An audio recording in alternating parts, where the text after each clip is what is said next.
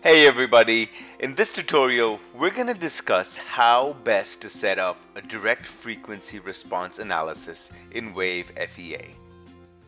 Frequency response analysis is performed to determine the behavior of a structure when it is subjected to dynamic loading conditions like that in compressors, engines, and even turbines. Typically, there are two methods for frequency response analysis. One's the direct frequency response method, and the other is the modal frequency response method. And in most cases, the direct method will give you more accurate results, which is why we will be using the direct response for our analysis today. The first thing we have to do is go to the analysis type and change the setting to direct frequency response. Then we go to the units and change the units to the English system and then click OK. One more thing that I forgot to mention in the analysis types that we have to make sure the acceleration is checked. Now we go in and add the material data. Select the aluminum 7075 heat treated and then we click OK.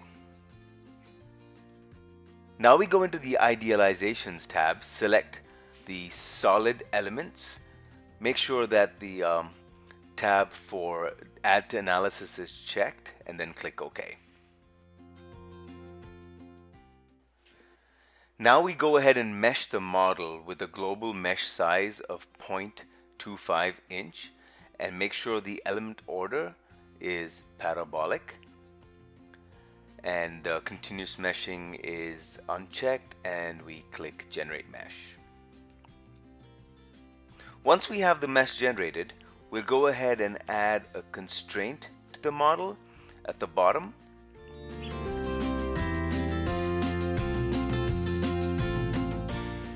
We also have the option to go back into the constraints and adjust the scroll bar to change the view density of the constraints for better visibility.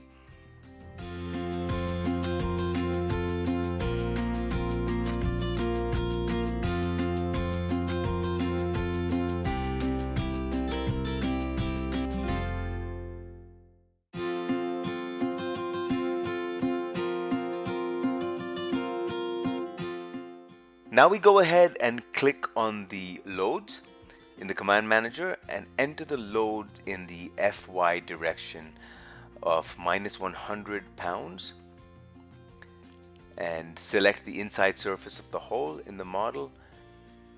Under the frequency table data, we select new table for load factors. Select load scale factor versus frequency and enter the frequency in the table below, as well as the load scale factor in the column, and you should see the XY plot like what you just saw now.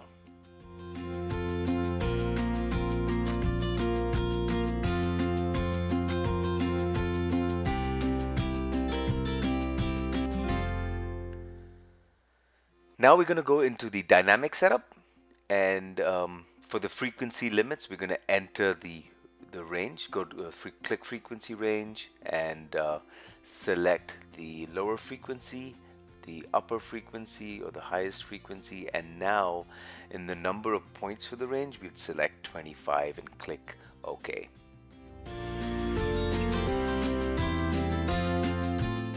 Now we go in and edit the structural damping values. We'll go in and put in 5% for the damping value and then click OK.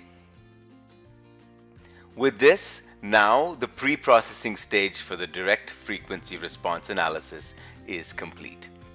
Right click on the solver tree and click solve in Nastran. Once the solution is complete, right click on the results section and select edit. Under the subcases, go ahead and select step 26 and click on display to see the contour plot and the deformed shape of the model. In order to see the stress and deformation at a particular node, go ahead and select the node query, and once you hover over any particular node, you can see the stresses and the deformation at that particular node.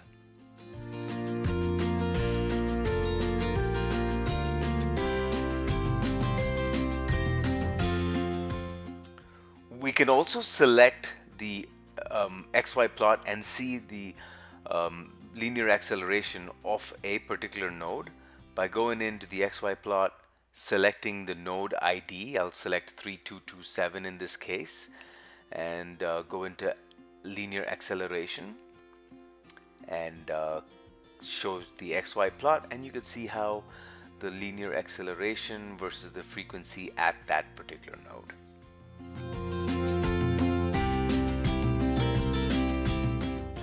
And lastly, we can also edit the results. Click displacements from the result data, click display, and this shows us the displacements. So in a matter of minutes, we set up our model, ran the analysis, and viewed the results. It is just that easy. For more tutorials, visit our website www.wavefea.com. Thank you for watching.